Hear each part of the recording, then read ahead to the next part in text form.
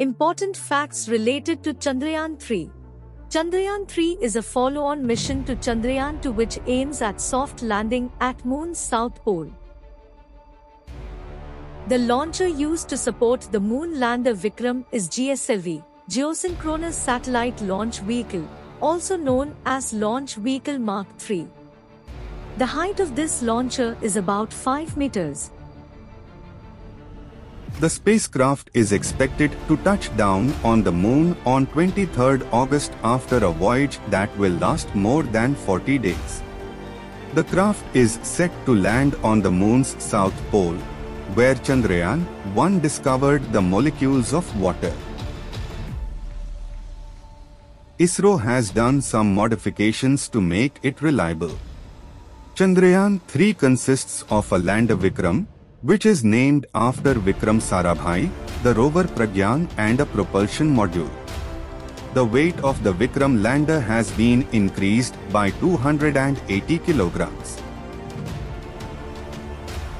The craft collectively weighs 3,900 kilograms, in which the weight of the propulsion is 2,148 kilograms, and the weight of lander and rover together is 1,752 kilograms.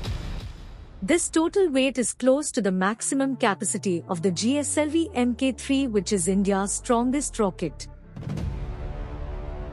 Chandrayaan-3 has 3 phases: the Earth-centric phase, the lunar transfer phase, and the Moon-centric phase. As Chandrayaan-3 safely lands on the Moon, the Pragyan rover will be deployed to explore. The rover will be released from lander using a ram. This 6-wheeled rover used in spacecraft is powered by solar energy and carries two spectrometers to study the composition of the Moon's surface.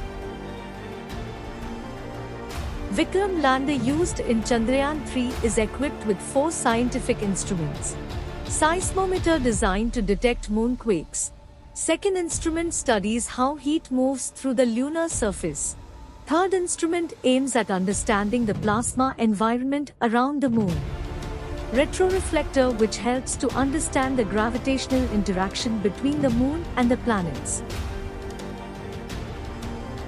The lander will touch down on the Moon's surface with a horizontal velocity of less than 5 meters per second, a vertical velocity of less than 2 meters per second, and a slope less than 120 degrees. To date, only 3 countries have successfully achieved lunar landings: the United States, the former Soviet Union, and China. India aiming to be the 4th country to safe landing on the Moon's surface and first nation in the world to land on the Moon's south pole. Please subscribe to Information Gurukul for more videos.